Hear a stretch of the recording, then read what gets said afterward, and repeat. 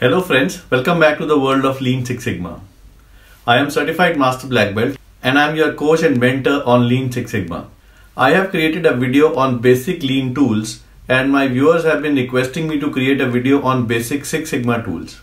In this video, I will talk about one basic tool that should be used in each of the phase of a DMAC methodology.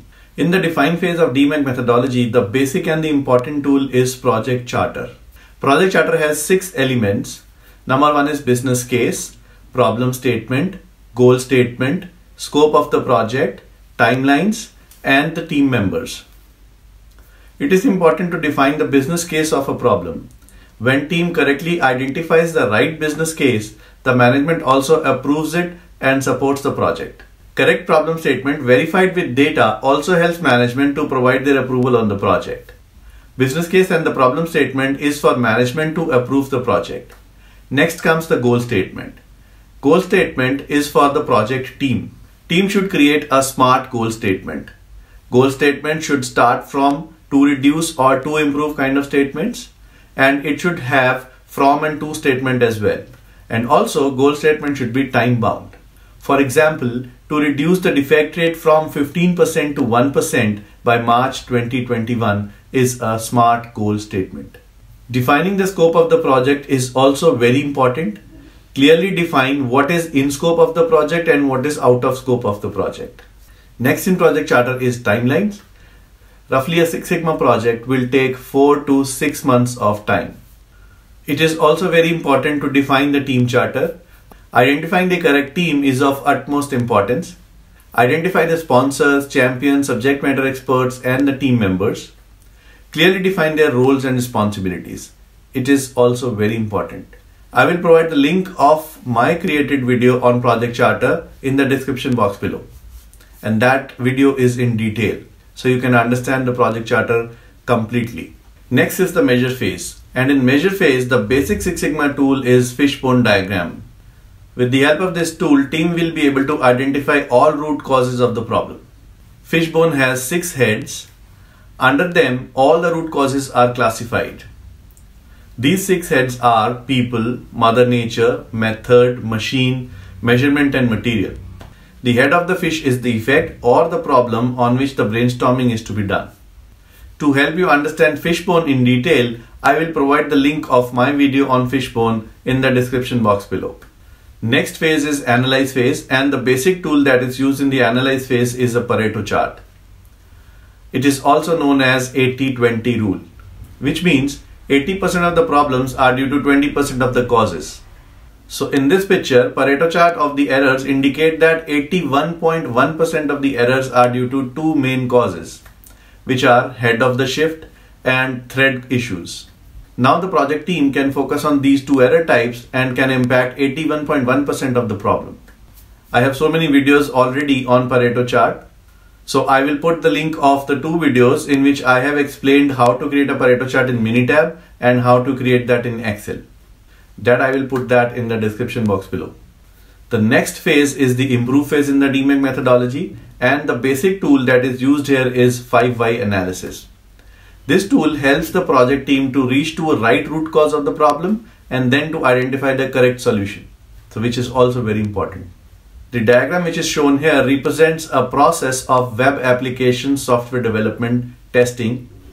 This has to create the functionality to upload or download a file on a particular website. The failure in that is they are not able to download the file. So the first why which is asked is, why are you not able to download the file? And answer to that question is that it is the functionality failure. Why it is a functionality failure? While the file upload was happening, at that time wrong or non-competent data is entered in the file. Why that happened? Because there is no check in the system before any upload is happening. And why there is no check? Because this functionality is missed during development. Why it is missed during development? Because the requirements were not clear during development. And then the solution to this root cause is very clear, that clear requirements should be finalized before the project starts. Both the team managers should sign on the requirement documents. Like all other tools, I have a dedicated video on 5Y analysis as well. So I will attach the link in the description box below. and the next phase is control phase, and the basic Six Sigma tool to look out is control plan. In a control phase, it is really important to control the improved state of the process. So what is to be implemented, by when it is to be implemented, where it is to be implemented, who and how. In the control phase, we need to control this implementation as well. So we need to check at a definite frequency, and by a supervisor or somebody senior in the organization should check whether this particular activity is happening or not. For example, in order to control the process which has improved on the accuracy levels, a quality sample check is proposed. So quality sample check of 5 cases per associate is to be done every week. The result should be shared on a shared drive. The quality resource is responsible to do the quality check. Frequency is weekly, and how it is to be done is by creating a checklist and assessing all the cases on the basis of that checklist. So this process needs to be controlled now.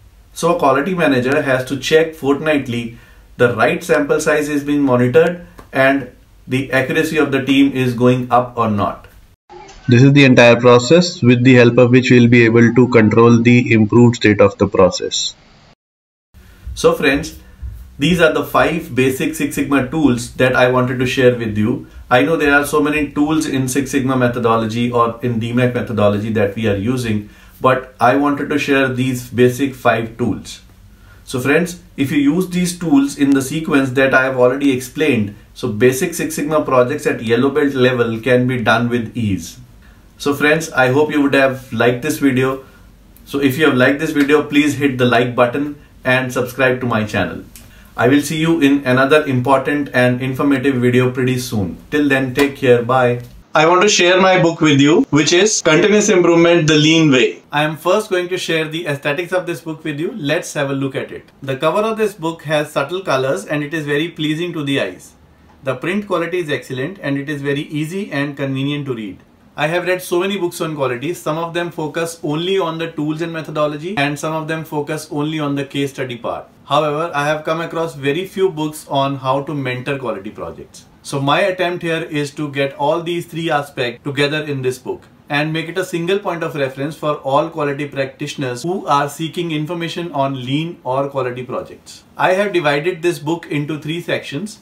The first section talks about lean tools and 8-step lean methodology. Friends, most of the quality practitioners think that lean is only about small incremental improvements. However, I beg to differ with all of them. That is why I have created this 8-step lean methodology to drive big initiatives and lean projects. Second section of this book talks about how to implement these tools and methodology in the form of case studies. This book has 4 case studies which will help the reader to understand how to implement these lean tools and methodology in the industry situations. Friends, there is a difference in doing a project and mentoring someone who is doing that project. So I have accordingly curated this 3rd section of the book, which will provide a unique learning experience on how to mentor a project. Mentoring guide will explain what all tools and methods are to be used in all the phases of the 8-step methodology. It also talks about the do's and the don'ts of each of these stages. All in all, this book is a complete guide on implementing the lean tools and principles in any work area. I wish you have rich experience in owning this book.